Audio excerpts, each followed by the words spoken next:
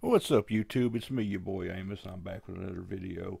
I wanted to share with you guys how I scale my lumber for all of my miniature making and make things a little simple. There's a lot of people that don't know how. I got a lot of questions on, well, how do you scale it? How do you know what size you need and all that? So I'm gonna go over all that with you.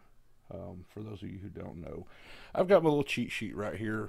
Um, and once again, like I said, you'll have to overlook my breathing. I've still got the corona, the COVID, so I'm still not breathing too well. But I'm gonna give this a try, and hopefully y'all overlook that. Right here, I've got my standard, your standard wood sizes, and this is all U.S. Um, I've got the millimeter here for everybody across the pond and everything. Um, but you've got your one bys, your 1x2, 1x4s, your twos, your fours, and your sixes. A majority of what I use is going to be probably in the 2x4 to 2x8 range, and the one bys, I use a pretty good bit of those. More 2x4, 2x6, and 2x8s than anything by far. And there's a lot of people that do it by, piece of lumber, 2x4, okay, that's 2 inches by 4 inches. And that's not the case. It's not at the actual size. You see right here, 2x4 is actually 1.5 inches by 3.5 inches. That's the actual size. When you go and get it from your lumber yard, your local lumber yard, or whatever, or your sawmill, or excuse me, what have you. Um, so these are the actual sizes of the lumber that you get. This is what they're called, but these are the actual sizes. And this is the important to me because I try to do everything exactly to scale. And sometimes it looks funky, and you've got to move things, and you've got to scale it up a little bit. And it takes a little trial and error. If you go by this size and you scale this, for 2x4, say let's say we're making some pallets, little small, little small pallets for like a table, Dungeons and Dragons, for example. If you make that at a 12 scale, for example, in this actual size, it's going to look a little weird. Um, so you might have to adjust your pieces just a little bit. But for the most part, this works out on a majority of the things. So there's my little cheat sheet on that. My next little cheat sheet I have, which works wonders for me, is my actual scale. And if you look at the first one, let me get everything adjusted here. Your one bys are all 3/4 of an inch. Your two bys are 1.5 inch. Now I do, like I said, I do a majority 12 scale. That's just big meaty claws. If I go anything smaller than that, it don't work out for me too well because I don't do good with tiny little objects really. So, but if we look here, we've got 3/4 of an inch. Uh, Here's the output, the different scales. We get it lined right. Here's 48 scale, 24 scale, and your 12 scale, which is what I use for majority time. So if you look, we're looking at a 16th of an inch for your 2x4s. I'm sorry, your one bys. Your 2x4s are actually 1.5 inches. So if you go right here, 1.5 inches, 12 scale, that's actually 1/8 of an inch. And that's going to be your thickness. And then you've got the different sizes, and I'll move this up a little bit. There's your fours, your six, your fives, your nines. And feel free to pause this video at any time, write these down, make yourself a cheat sheet like I've got. They come in handy, especially when your brain meat doesn't work and you don't want to, sit there with a calculator and yeah, just makes things a lot easier. Um, so if you look, let me get over here. I've actually have a couple of pieces that are cut to scale size. Here's one of the 2x4s. I've got the 1x8, the 1x12, which I didn't cut that one too clean on that side. 2x12s and 2x6s. And if you take your two 1x, set them on top of each other, nice clean fit, even though you can't see it that way. Yeah, nice clean, same size. same everything. So those all add up. If you don't want to sit there and cut them, because, let's admit, the 1x here, these are thin. These are really thin. If you don't want to cut them that thin, the lengthwise, razor plane, strip cutter, pair of scissors, ton of different things.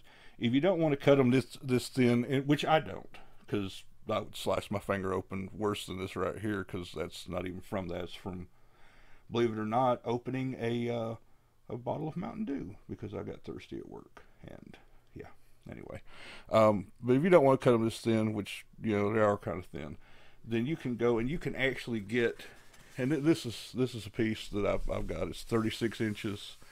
All in all, it's 4 inches wide, and this is an eighth of an inch thick. Let me turn around here where you can see. Eighth of an inch thick, balsa sheet. 4 inches wide, 36 inches long, $3.50. And out of this sheet, I can make a ton of the different sizes and stuff that I would need. It being eighth of an inch thick, eighth of an inch is going to be the 1.5 inch scale, so that's 2x. So your 2x4s, your 2x2s, your 2x6s, your 2x8s, 2x10s, your 2x12s, all of these. And you can make a lot, because when you're running that scale, every inch equals a foot. So 36 inches, you're looking at 36 foot worth of scale board. 4 inches wide would be 4 foot worth of, or I'm sorry, can't even talk. Yeah, 4 inches wide would be 4 foot wide, and so on and so forth. 4 foot wide and 36 foot long at a 2x. Your 1x's, they're same sizes, so you can cut it lengthwise like this, and you've already got your thickness. And like I said, I use a little razor blade thing for that. Here's one of them. It's a strip wood cutter. In my other video, I've got the plans on building that, and they work pretty easy. You just put it down. You've got a little knob right here. You can adjust that. I'm not sure which one I've got it set for at the moment, but you adjust the little knob here at the end, and just put it down. Put this down next to it. Adjust your razor blade, and just slide it right across. And then it's just easy as can be. You can do it short ways. You can do it long ways. And I think I've got this one set up for the ones at the moment. Yeah, because it's not quite deep enough. And you can make it deeper. It's just those 2 screws. You loosen those. Adjust your, I think this is a number 4. I think it's a number 4 X-Acto knife blade. And you just loosen those 2 screws. Adjust your depth of it. Tighten them back up. If you want it, bigger, you turn it. If you want it smaller, turn it the other way. And now what I did when I first began, sorry, stupid COVID.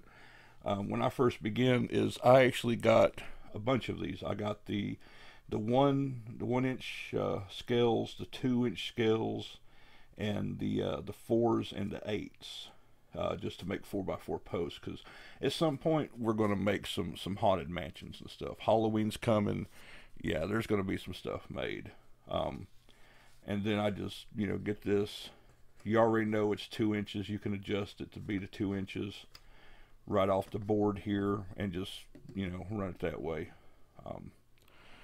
But that's basically the sum of it. That's how you scale it down. If you don't have a cheat sheet, like I have here, then, you take your sizes, your board sizes, or what have you, and basically you divide them. You got your your 1 inch, your 3/4, all the way up. This one goes all the way up to 12 feet. I went ahead and calculated up that way. 12 feet is going to be 1 inch, which kind of sounds like, doesn't sound like a lot, and it's not really a lot. 1 inch would be basically right there. That's 1 inch. So we're going to be doing some pretty tiny things. Um, I know a lot of the tabletop gamers, they use 24-48 scale, and I've got, you know, the 24 or the 48 scale here, the 24 scale here, and you know, once again, like I said, I'll scroll this up, and you can make copies of it if need be. They come in handy, or you can calculate your own. Um, Hopefully tomorrow I'll be making another video, and because I'm actually off work this weekend for once, and we'll start making some stuff, getting it up on there, and let y'all follow along, build with me, give me your thoughts, give me your comments, something you want to see me build, put it in the script or put it in the comments. Um, please like and subscribe. I would appreciate it, and lets me know if y'all like the videos I'm doing. And y'all have a good one.